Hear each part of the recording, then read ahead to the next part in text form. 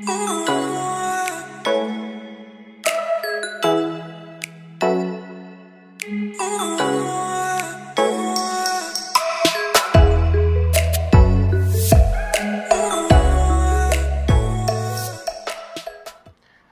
and welcome. I'm Alex from Chevy Cadillac, and today we have my 2002 Chevrolet Camaro SS, and I want to go over a commonly asked question I get: how do you remove the T-tops?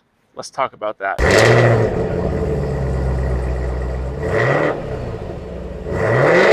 The T-tops in your Camaro, the first place you're going to start is the trunk, because if you're unfamiliar with these, they are stored in the vehicle themselves. So you're going to start with the trunk. You're going to want to either use a key fob or use a trunk button that's located inside, and you can go like this. You're going to go unlock it here very easily, and it goes up. Now, in the trunk here, you do have this little panel here. You want to make sure this panel is flipped out of the way, and then you see two individual slots here. Both of them are located here, and they actually have the written side of which one. So you can see over here, it shows driver side, and over here, it shows passenger side. So it's very easy to know which slot is designed for which roof. So if you're wondering where they go, it's very simple, and the Camaro has it very easily labeled there for you. So when you're removing your T-tops, you are always going to start onto the driver's side here. The reason is the driver's side is the first one to go in. So how do you take it off? First step is to grab it from the outside and use this latch underneath here. This latch is located right here on the pillar. You're going to unlock it like so, and then you're going to grab from this position right here and lift it up. Once it's lifted up, you can see here that you have both sides. You're going to grab it from either side, and it's simple to do. You're going to make sure you leave the center line of it right here. You can see that this is secured underneath there. So you're going to leave it like that. You're going to grab it from either side like so, and then you're going to walk it over very simply. Once you get it here, I like to put it down right here. Now, this is a simple one-person job. So all you have to do, again, is you're going to grab it here. You're going to move it here. I sometimes like to lay it here if you're a little less comfortable with doing this. And then I like to grab it and simply put it down into the first position here. And you can see here, it simply fits in there. You're going to grab the latch here and use that same latch to re-secure it into place. And now your first T-top is secured.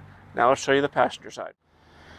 So we're going to repeat the process on this side. So all we're going to do is we're going to grab the latch from underneath here as well, release it, grab it on either side, and then we're going to walk it back over to the back.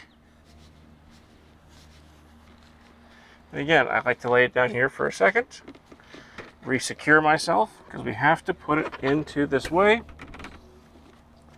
And we're going to then lean it down into the second position here.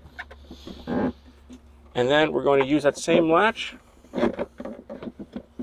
lock it into place, and there you go. That's how you put both your T-tops in there. So after your T-tops have been properly stowed away, they should be in the trunk just like this.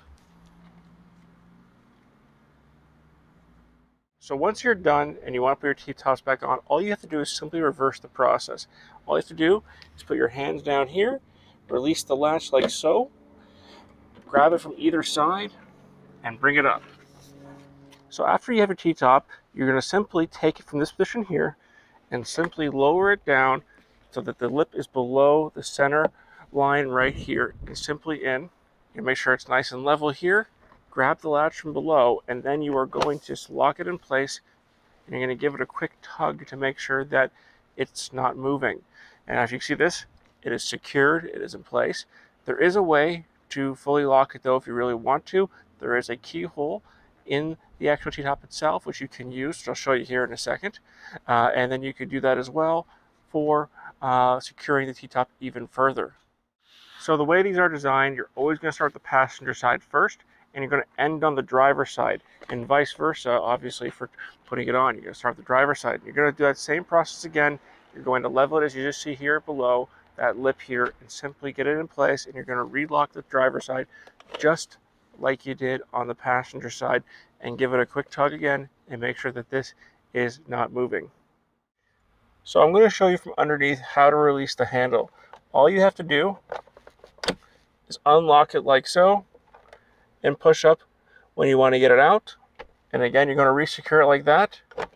And as I mentioned, there is a lock.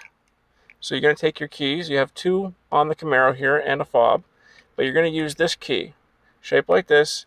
And you're going to simply put it in to the lock like this. And you could secure it like that if you want it locked in place. It even says this is locked in case you're wondering what this is for. And this is fully secured into place. And again, if you want to repeat the process, put the key back in. And again, use that latch to unlock it. And there you go. So now your T-tops are off. All you gotta do is take her out for a drive. Again, I'm Alex from Chevy Cadillac. Make sure to leave a like, comment, subscribe to see more. See ya.